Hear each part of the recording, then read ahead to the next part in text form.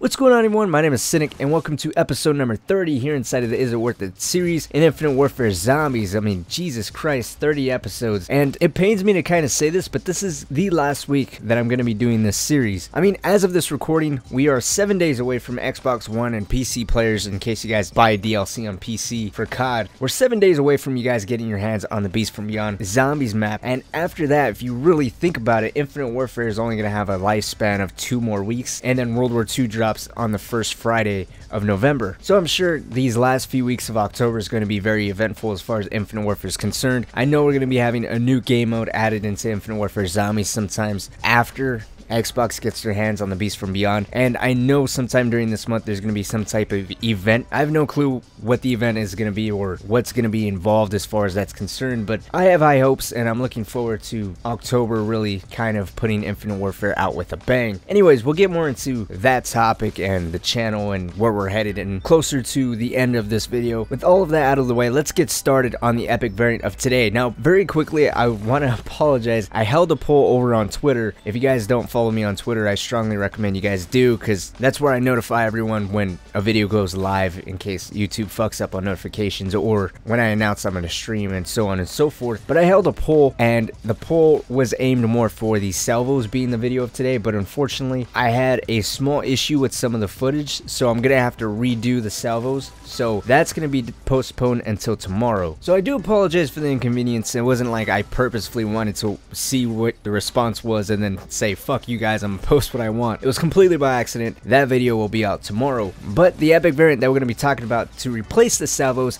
is the EBR Bomber. Nicknamed the PO6 of Infinite Warfare, and kind of rightfully so, the selling point of the EBR Bomber is the Triad trait, which changes the EBR, which is normally a semi-automatic in sniper rifle mode and fully automatic in assault rifle mode, to a charged 3-round burst in both modes. So regardless if you're playing with it as a sniper rifle or an assault rifle, it still has to charge up and then it fires 3 shots simultaneously. You will notice from the start though, if you have this weapon, the sniper rifle charge up is maybe a second to half a second longer. So as an assault rifle, you can spam it a little bit faster as well as get those shots off quicker. However, regardless if you're in a sniper rifle or assault rifle mode, the 3-round burst is not on cycle, meaning if you hold down the trigger, it will not keep firing. You have to manually press the button every time you want to fire this gun, which I kind of like. The Bomber or EBR in general, regardless of what variant you have, is horrible on ammunition, and I kind of like the fact that it's not on cycle. It just seems to regulate ammunition better. It also comes with the presence of mind as a secondary trait, which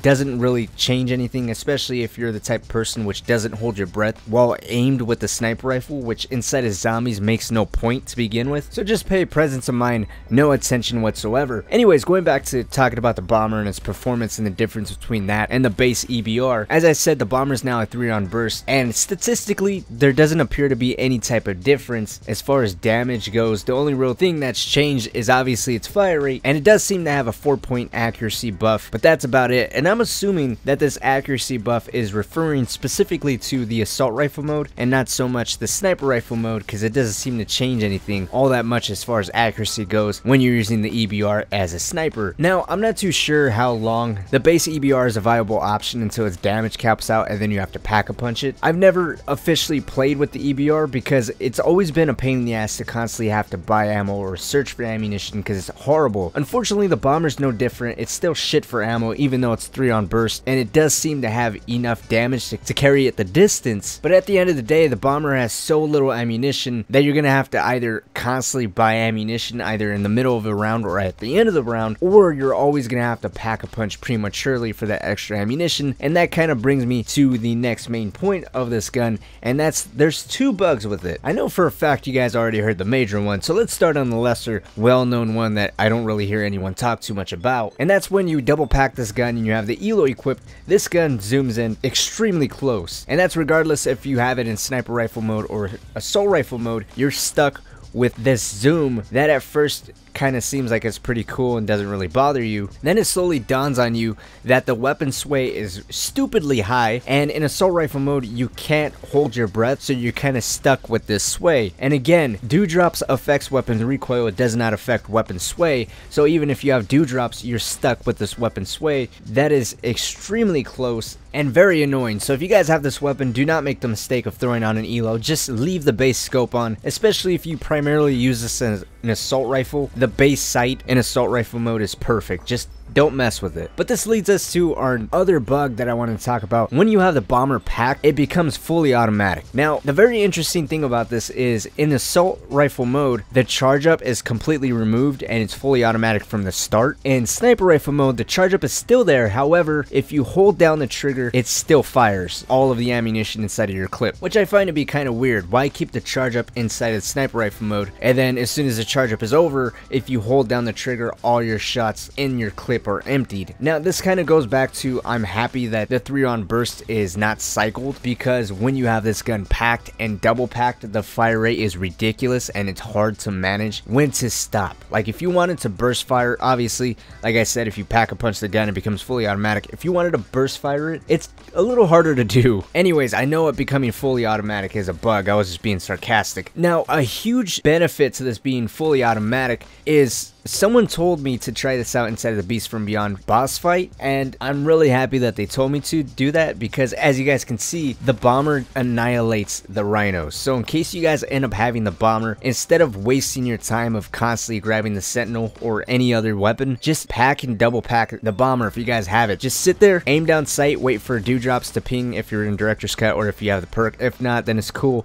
Just wait for the rhino to pop out, and then as soon as the rhino opens its mouth, just open fire, and by the time you empty your clip, the rhino is completely dead. Now, just like with anything else, obviously there's some trade-offs. The bomber runs out of ammo extremely fast, meaning you're gonna have to time your trips to getting ammo, and this definitely is a huge challenge if you're playing solo. And let's be honest, there's no gun that can give you the peace of mind or comfort that the sentinel can, or any better weapon than the bomber. The bomber's kind of a shaky gun. It's got damage, but it doesn't have, I guess, longevity, because its ammo reserve is so shitty. So if you do end up taking the bomber, I'd recommend taking it because it speeds up your chances of getting to the boss fight as quickly as possible, and also use it as a secondary. Use it to take care of rhinos, and use it to take care of the blue rhinos, or the mammoths as some people stubbornly call them. But just know it is definitely possible to complete the main Easter egg with just the bomber. I did it in this game.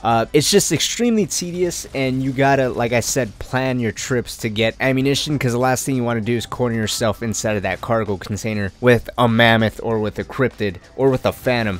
So just time your trips, pace yourselves. The bomber has plenty of damage to take them both out. It's just a tedious process. Now, just to end off on some closing notes here, the bomber also makes quick work of the brute Krog inside Attack of the Radioactive Thing. I have not gotten a chance to test it out on the slasher inside of the Beast from Beyond, and I actually have not gotten past round 23 on Beast from Beyond using this as my primary weapon, which kind of sucks, because on that map it's actually a wall weapon, and in any other map its biggest drawback is ammunition. So it's kind of weird. In Beast, it's almost too weak to rely on just this weapon, and in any other map it doesn't have enough ammunition to rely just on that. But if I had to rate this weapon 1 out of 10, a 10 being an absolute must, 1 being a complete piece of shit, I would give it a 7.5 on every map excluding Beast, considering it's a wall weapon. And then on that one, I'd strongly recommend it to be like an 8.5 to a 9. You know, it's a good gun, it just does not have the longevity due to its ammunition problems. If anything, I'd put this weapon like in 4th place. I'd say craft the Sentinel first, craft the Butchers, maybe do the Kaiken or the Ordnance next, and then the Bomber should be right behind those 2 guns. But anyways, I think that's gonna go ahead and wrap it up for today's video. I know I said I was gonna talk about the channel and stuff, but I may do that some other day. Later on today, I'm gonna have a video coming out just talking about weapons in general inside of Infinite Warfare, so just keep an eye out for that. Thank you guys so much for watching. Like always, in case you guys did go on to enjoy the video, if you don't mind by doing me a huge favor, drop a like, share it if you found it helpful at all, subscribe if you guys are brand new to the channel. If you're already subscribed,